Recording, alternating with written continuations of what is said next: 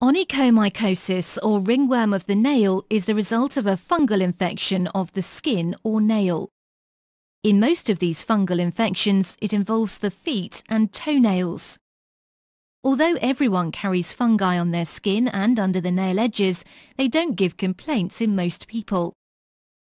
An infection can only occur when the fungi penetrate through the skin or nail. Fungi can live and spread very well in a humid and warm environment. Perspiring feet and badly ventilating socks and shoes stimulate fungal growth. Furthermore, damaged nails are more prone to fungal infection. Also, swimming and showering makes the skin moist and thus more prone to infection. This is why people often speak of athlete's foot. Fungal infection can often be spread easily to other people through skin flakes. You can also infect yourself. It often begins with one infected nail, and after that, more nails are affected.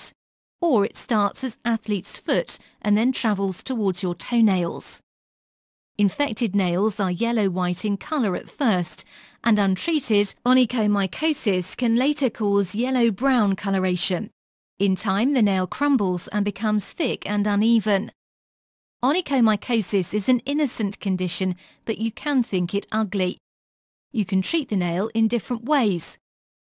If the fungus has grown into the nail bed, medicines such as antifungals, which work from the inside, can be a solution. Unfortunately, these antifungals don't always work, and you can also have some side effects. As long as the fungus has not grown into the nail bed, a specially developed serum can also be the solution. If the nail is damaged severely, it can last up to a year after treatment before the new, healthy nail is fully grown. Because the fungus is often located under the nail in onychomycosis, it is poorly accessible for medications in the form of creams and ointments.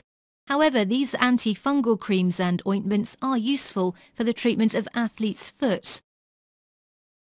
Finally, some tips if you suffer from athlete's foot or onychomycosis. Don't wash the skin with soap too often. Dry your feet well after showering or bathing. If you have perspiring feet, use a drying powder.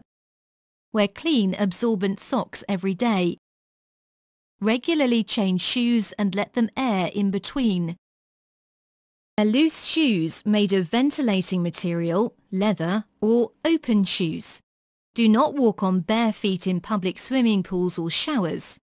Do you have onychomycosis?